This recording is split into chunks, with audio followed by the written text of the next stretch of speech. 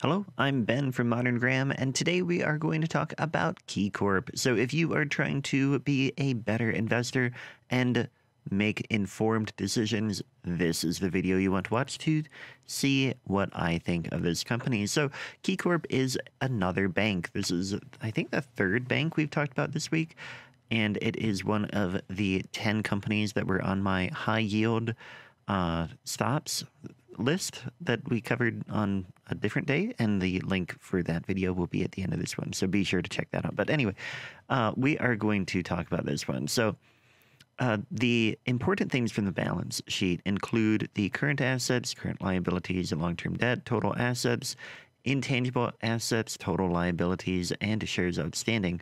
These are all the key figures that will play into the valuation. So that is why they're here. Gives you a good overview of the company there. Earnings-wise, as many banks, I've said this multiple times this week, but they earned pretty good. They rose up and then they fell during the financial crisis, and they have been since coming back up. And that is shown in the normalized earnings too, the earnings per share Modern Graham, which takes a look at the last 5 years of earnings and puts the most weight on the current year. That has kind of shown the same trajectory where it was pretty stable, and then it, of course, took a huge hit during the financial crisis and has been on its way back up since then. That growth has continued every year on the normalized earnings. Looking at the graph here, you can see that too. The blue line here, or the blue bars here, are the earnings per share. These are the not normalized ones, and then they drop during the financial crisis, and they've been on their way back up. Dividends have been doing about the same, where they were rising steadily, then they dropped, and now they've been rising again. You can see that in the table down below as well, where there was a drop in the dividend growth for a few years during the financial crisis, and then the dividend resumed, and it has been growing again since then. Dividend payout ratio for this company is typically in the 20 to 30 range, I would guess, or 20 to 40, I should say. Last year in 2020, or a couple years ago in 2020, it had a higher rate as they were trying to maintain that dividend despite the earnings dropping for a little bit. So now, stage one of the analysis is to determine if the company is suitable for the defensive or enterprising investor. The defensive investor is defined as anybody who is able to do some research into what companies they want, but they can't do a ton of research. That would be the defensive investor. They don't want to take too much risk. The enterprising investor is able to absorb more risk because they are able to do a more thorough investigation of every company that they are investing in. Now, the defensive investor has to pass 6 of the following 7 tests. First is the market cap, the size of the company. That has to be over $2 billion. This one easily passes that. Current ratio has to be greater than 2. This one passes that as well. Current ratio is 4.39. Earnings stability, it has to have positive earnings for at least 10 years. It has achieved that, and it has to pay dividend for 10 straight years. It has achieved that as well. Earnings growth needs to grow by at least a third over 10 years using averages at the beginning and end of that period. It has done that. And the price to earnings ratio has to be under 20. I use my normalized earnings figure here, and that brings a PEMG, the price to earnings Modern Graham ratio, of 8.19. Moderate price to assets, you need to have a price to book ratio of under 2.5. This one passes that with a 1.24 price to book, and that passes the test. So that gives it a perfect score of 7 points for the defensive investor, and thus it is suitable for defensive investors. Now, enterprising investors, it is suitable for the enterprising investor by default, because it is harder to be suitable for a defensive investor than it is to be suitable for the enterprising investor. But let's go through all of these anyway. Current ratio, as I said, is 4.39. That is greater than the enterprising investor's requirement of 1.5, so we pass there. Debt to net current assets is 1.41, which is not quite good enough to pass the debt to net current assets requirement of under 1.1. So it fails that test. It has paid, or it has had earnings positive for over 5 years, and it has currently paid a dividend. So it passes those two. And then it has grown in earnings over the last 5 years. So overall, it gets 4 out of 5 points for the enterprising investor, and it is suitable in its own regard for that.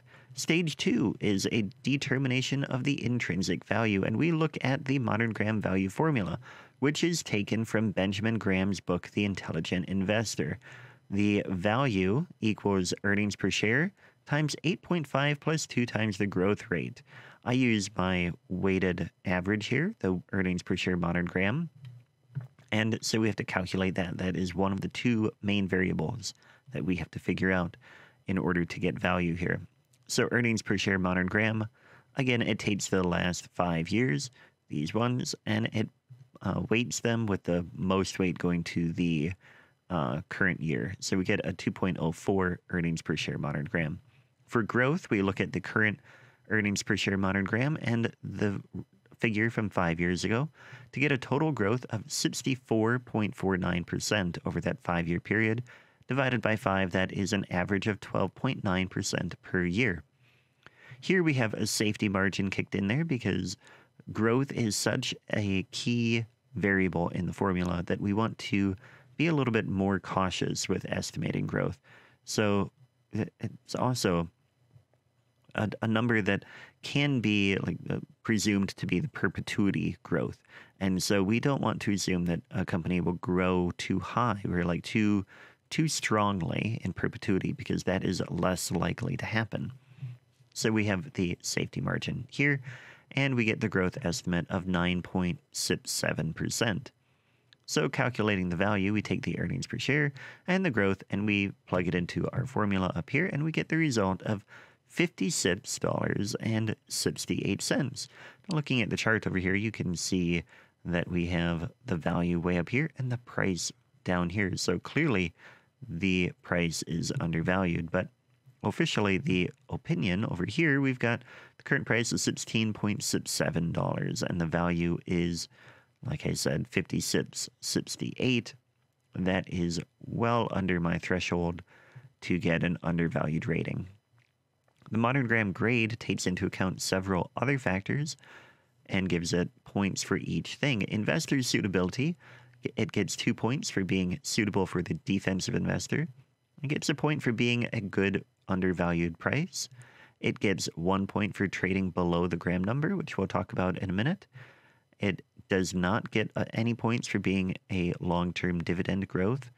It needs to have 20 years of dividend growth to achieve that point, or to get those points. The dividend yield is above 2%, so it gets half a point there, and it is trading below the industry average in terms of price to earnings multiple. So that is where it's at. It does not trade below its net current asset value. Not very many do that, but we get a total score of 5, which results in an A grade for this company. Stage 3 is to do further research. So at this point, you need to decide. You've decided that it is suitable for your investor type, and we've determined that it is undervalued.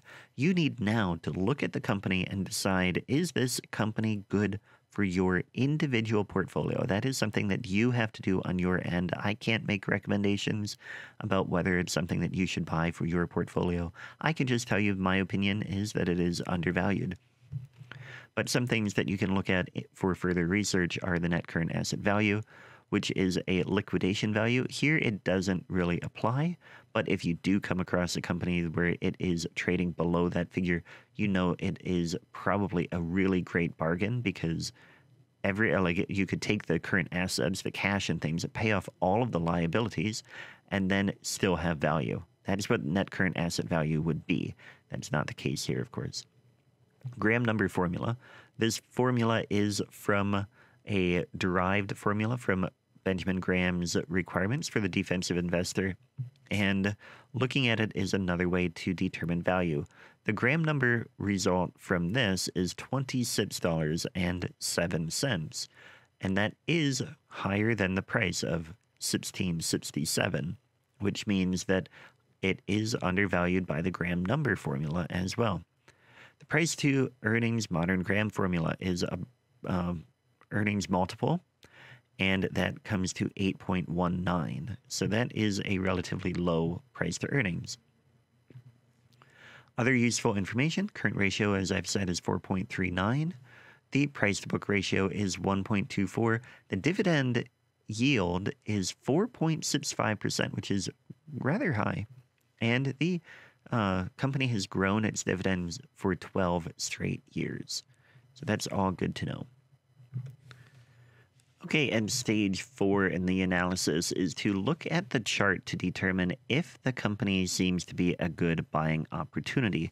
So what we want to do is we want to make sure that we are looking at the company and thinking that whether the market is about to have it be a good opportunity. You've decided that it would be a good fit for your company or for your portfolio. You want to make sure that you are maximizing your profits by getting in at the right time.